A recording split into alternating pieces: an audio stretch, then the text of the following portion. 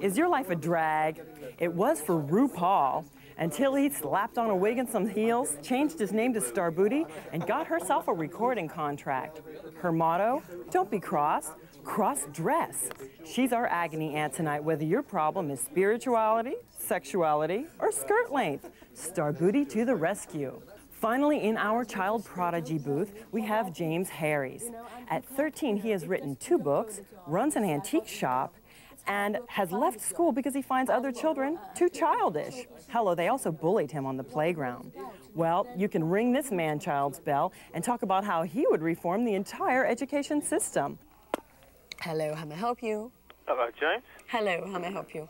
How are you doing, all right? Fine, thank you. Do you think you need some more education?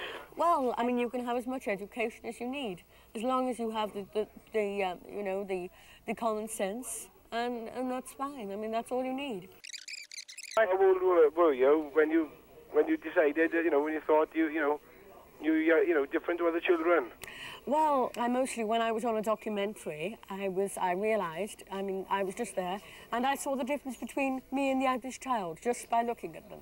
It's the first time I've ever done that. But children are the representatives of this country, and they're not doing it very well. I mean, it's because of the parents not bringing the children up properly, and it's also because of the teachers. Don't you realise that, children, I was a child myself, not as intelligent as you were, because you're, in a way, you're a one-off kind of person, No, I disagree, because people, children can be like me. They can be like an adult. It's just that they're being pushed down too much. They're being patronised and underestimated. And I think if children really were spoken to as an adult and put in with the conversation, that they would end up a lot more intelligent than people think they are. Oh, that's so sweet. I love London. I really love your outfit tonight. What I want to ask you is, I've never worn drag before. How do I get started? Well, first you need an attitude, honey. That's the first thing you need. It don't matter what you wear. What matters how you wear it, okay? What's your name, sweetie? My name's Larry. Are you touching yourself right now? No. Oh, will you? Oh, okay, I'm touching my knee. No, put your hands on the television set right now, baby. Really? You sure? Yes, put it on. I want everybody to put your hands on the television set. Now, everybody say love. Love. Everybody say love. Love and colour, then. No, they're not naturally greedy, no. What has happened is the government have only given them 3% of information. You go to work, you come back, you support their family, and you make money. That is all the government have given the average person. That is why the average person is greedy, because all they've got to think about is supporting their family and making money. But the average child doesn't have the mentality to actually make enough, if that was the case, the child could make enough money to survive. It isn't money, you see. It is not money which matters in this case. People think that money is the answer. Money isn't the answer. Unfortunately, without money, then you would be on the streets and you wouldn't be dressed and you wouldn't have a house.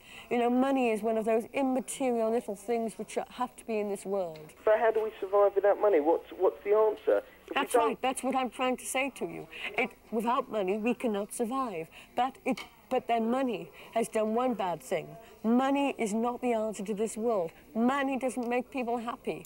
Because you're born naked and the rest is drag. It's as simple as that. And I think everybody should slap a wig on their head. Shall I tell you who my favourite is? Who is your favourite, sweetie? My favourite has got to be Lily Savage. Who is that? Lily Savage. I've never heard of her. Of course you have. Everybody's heard of Lily Savage. Has anybody heard of Lily Savage in here? No, no one's heard of her. Oh, well. Do you know anybody in the royal family? I wish they would call me up. Prince Charles, call me, Prince baby. Charles? Talk to me, honey. Let's talk about sex. Sex? Let's talk about sex, yes. What kind of sex do you like? Well, I like phone sex. Are you touching yourself right now? Would you like me to be? Yes, please. Well, I'm doing it especially for you, then. But quite frankly, I think to say that the majority of people in Parliament don't have any intelligence No, I'm saying they've got